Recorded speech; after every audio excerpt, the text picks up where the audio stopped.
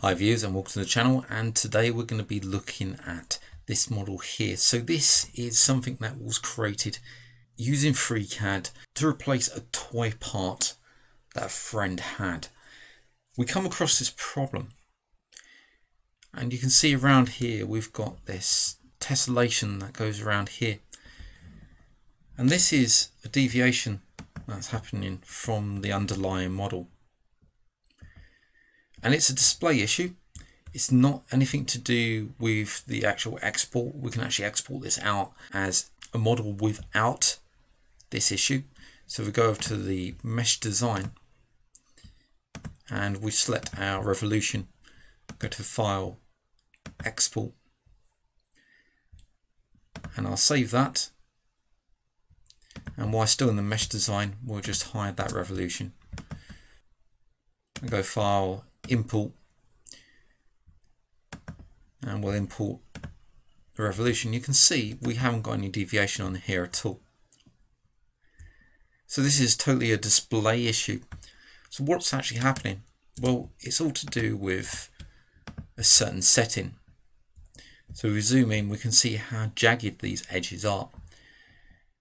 If we go up to the edit preferences, and it's under the part design, so this actually affects both the part design as well as the part workbench. Go up to shape view, we've got this maximum deviation depending on the model boundary box. This is normally set to something like 0.5. If we lower this 0.1 and apply that, okay, you can see straight away it's cleaned up the model. Obviously we can go lower. The lowest option in here is, if we go back to the setting, part design, shape view, is all the way down to basically 0.001 on there. But we have to be wary of the processor power that this takes up. So this is just for displaying our models. If we look at models that are created with something like Link Stage 3, you'll notice how clean the output is on screen. And this could be to do with this deviation here. So to get nice clean output, all we have to do is change that setting. It's a setting that's overlooked quite a lot of the time. Also, if you notice, if we zoom in, we've got much cleaner curves. So before it was jagged, almost like hexagon-like. Now I've got a much cleaner curves going around here. It's also worth noting that this can be done on an object basis, so we can actually do it on the body and leave other bodies in our document unchanged. So click on the body, come over to the view, and we'll come down to the object style.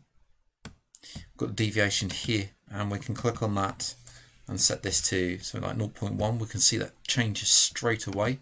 So this is now curved and less angular, and our artifacts have disappeared.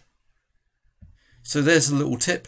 If you're coming across that problem and you want a much cleaner output, then just go up to the edit preferences, jump over to the part design workbench, preferences there, and go to the shape view and change that maximum deviation depending on the model boundary box.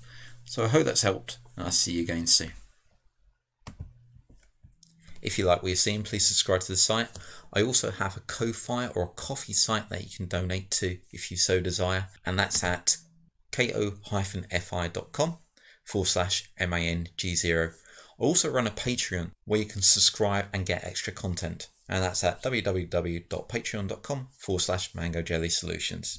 Any money that's kindly donated will be used to expand the channel.